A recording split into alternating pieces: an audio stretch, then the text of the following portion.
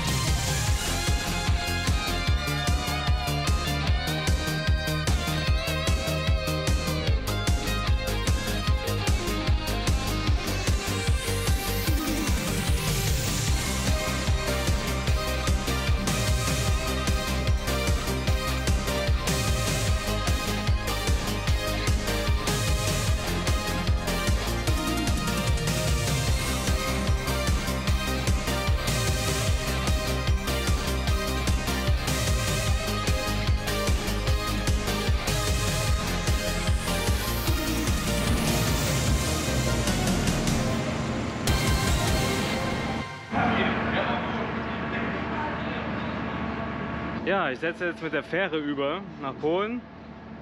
Habe die Fähre jetzt noch gefunden, bin auch zur richtigen Zeit gekommen und die ist auch gratis, man muss hier nichts bezahlen. Bin ich sehr happy. Man kann sogar mal auf eine erste Etage gehen, was echt selten ist bei so kurzen Strecken. Finde ich auch mal schön. Ja, und wir setzen jetzt über und dann werde ich wahrscheinlich noch 1-2 Stunden fahren, mal langsam auch schon nach dem Platz schauen. Genau, es geht los!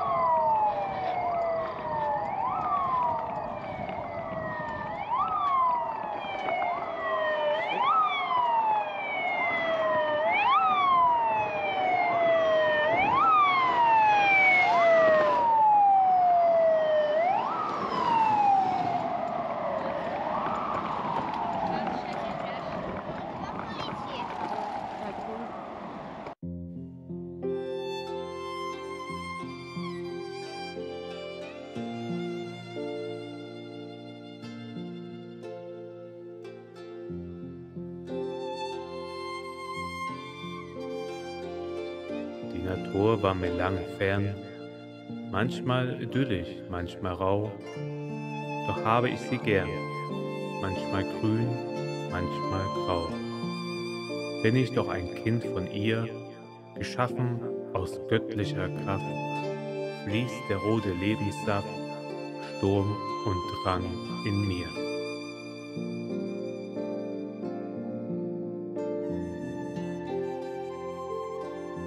Und nun gehe ich splitterfasernackt, wie Gott mich geschaffen hat, folge der unendlichen Weite, sehet, wie ich meine Schwimmflügel ausbreite.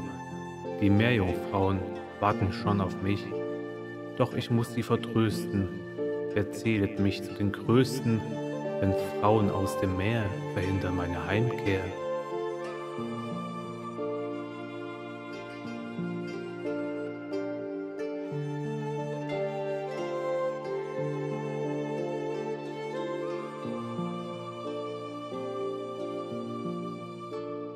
Can you see it now?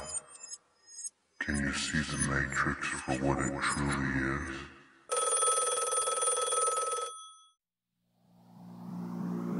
One, two, three, four.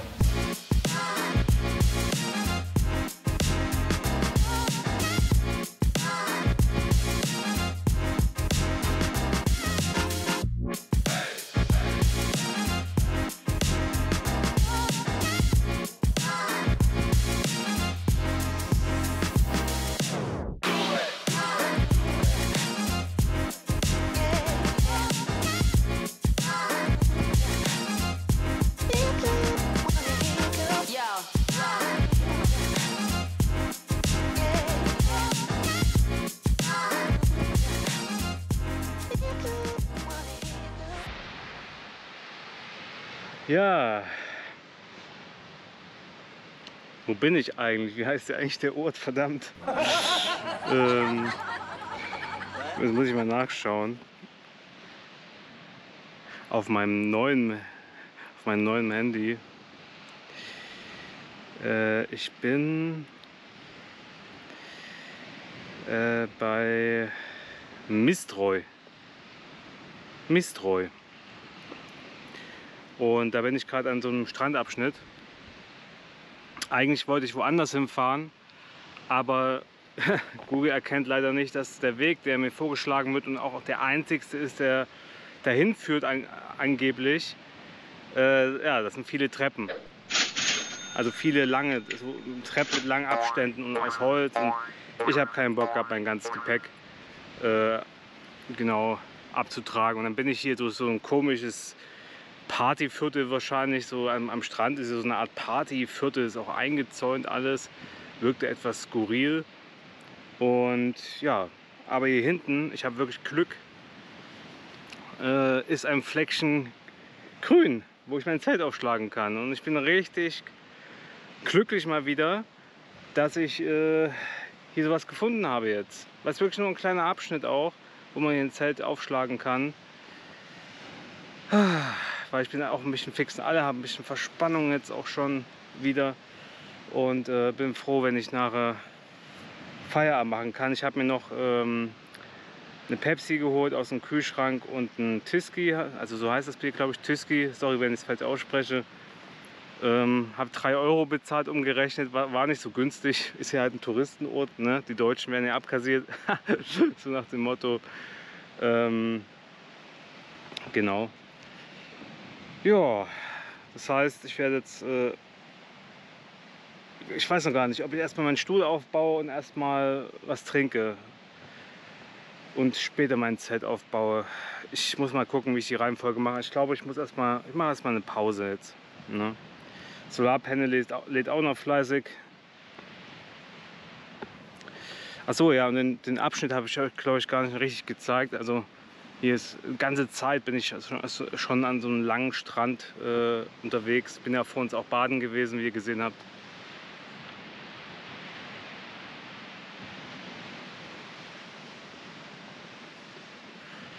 Ja, keine Ahnung, hier ist auch noch ein Schild über Möwen. Da werden Möwen vorgestellt. Genau, ich mache mich jetzt an die Arbeit, genieße noch den Sonnenuntergang, der genau vor meiner Nase ist. Und werde mir dann noch was Schönes zu essen kochen. Wahrscheinlich gibt es heute, entweder mache ich Reis oder Nudeln, ich weiß es noch nicht, ich werde es sehen. Habe ich mir noch keine Gedanken gemacht. Gut, das war's.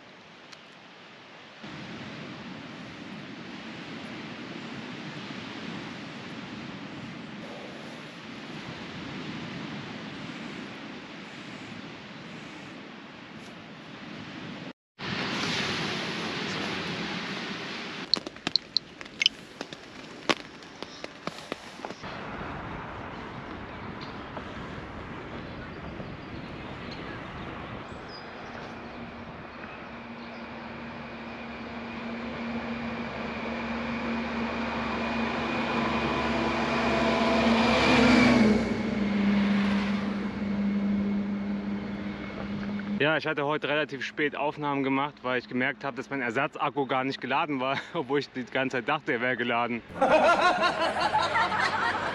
Ja.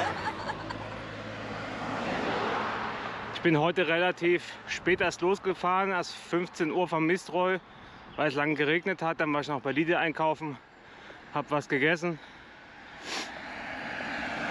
Und dann bin ich ungefähr eine Stunde durch den Wald gefahren, wo relativ viel Sand auch war. Aber dann wurde es richtig gut. Also dann kamen richtig geile Fahrradwege hier, die recht neu sind. Auch offiziell die Arrrooooo 10 Strecke. Zumindest steht immer R10 ausgeschildert da. Genau. Ja, ich fahre jetzt noch ein ganzes Stück weiter und gucke dann wie immer, dass ich irgendwo wieder einen Schlafplatz finde. Weiter geht's.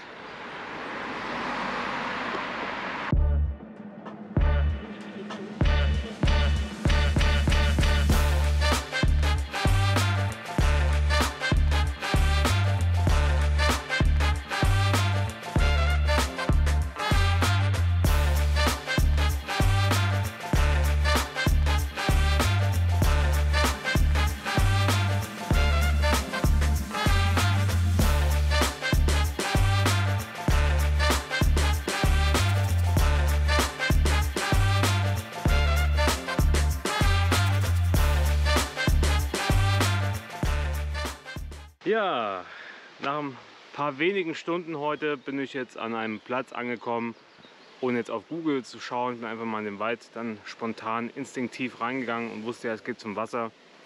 Und hier ist eigentlich offiziell Zelten nicht erwünscht, sage ich mal.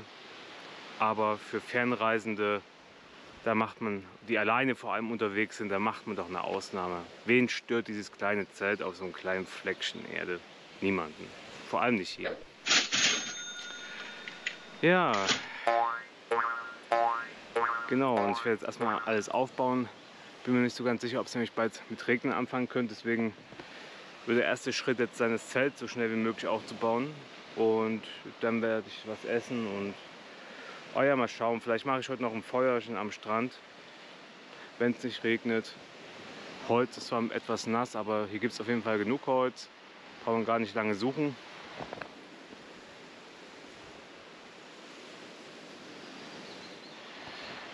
Genau.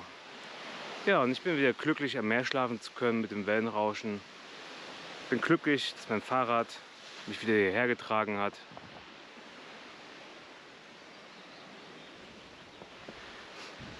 Genau, habe mir heute nochmal zwei 2-Liter Flaschen geholt. Ich habe quasi jetzt 4 Liter Wasser auf dem Fahrrad. Und ich will noch mal schauen, dass ich dann, wenn ich in Finnland bin und Schweden, eventuell noch eine dritte Wasserflasche oben auf der Stange noch platzieren kann. Vielleicht sogar 2. Vielleicht würden sogar 2 Flaschen gehen. Weil es wäre nicht schlecht, wenn man ein paar Tage, wie gesagt, weg vom Schuss ist. Da ist Wasser immer ein rares Gut, ein wertvolles Gut. Das lernt man nicht mehr zu schätzen, als wenn man draußen unterwegs ist. Ja, meine Zuschauer, hier lasse ich es mir gut gehen.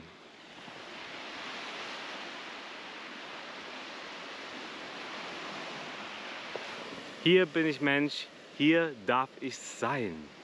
Mm.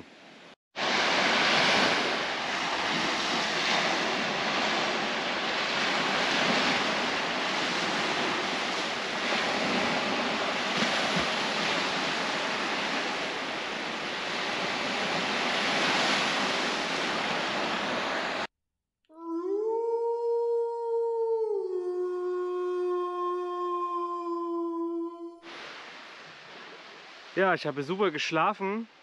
War echt eine sehr angenehme Nacht. Es hat immer mal, glaube ich, wieder zwischendurch geregnet in der Nacht. Deswegen ist auch so eine Sache, die man als Erfahrungswerte mitnimmt und die sicherlich auch andere Leute interessieren, weil manche mal fragen, wie lange brauche ich denn, um mein Zeug so am Morgen zusammenzupacken. Also wenn alles trocken ist, dann brauche ich meistens vielleicht 15 Minuten. 20 Minuten. Aber ich mache das dann auch langsam und ich lasse mir da wirklich Zeit. Ich mache mir da keinen Stress sozusagen. Wenn die Sachen allerdings nass sind, naja, dann hängt es auch ein bisschen vom Wetter ab. Gestern habe ich zum Beispiel morgens mein Zelt nicht verlassen, weil es geregnet hat und erst mal abgewartet, bis der Regen aufhörte. Weil sonst packe ich alles nass ein. Wäre zwar an sich kein Problem, ich muss es dann halt nur irgendwie trocken kriegen irgendwann später. Aber ich finde es irgendwie besser, abzuwarten, bis der Regen vorbei ist und dann weiterzumachen. Genau, und heute ist halt wieder der Fall, die Unterlegplane war nass, der Unterbau vom Zeltinneren war auch nass und die Isomatte war noch feucht. Und das habe ich jetzt alles getrocknet, beziehungsweise Zelt und Unterlegplane, die trocknen noch. Ich zeige euch das mal.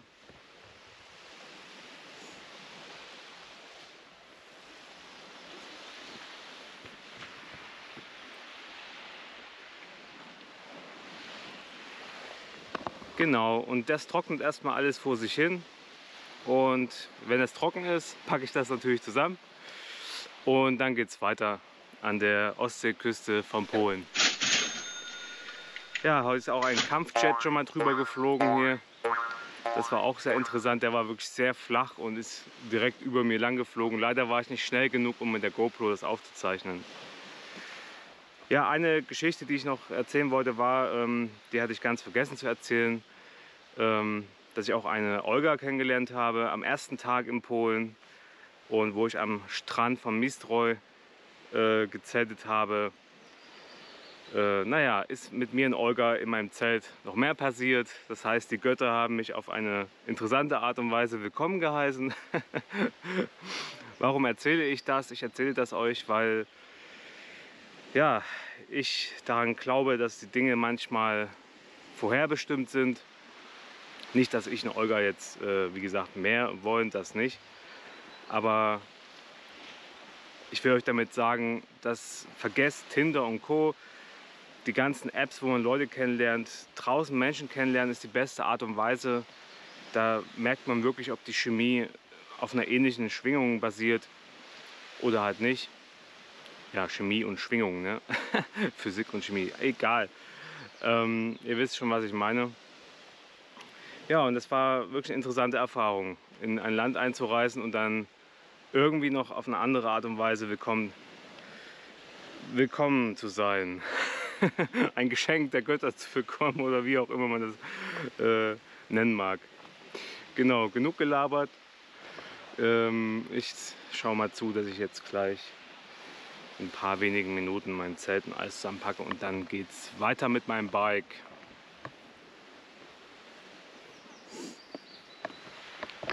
Yes!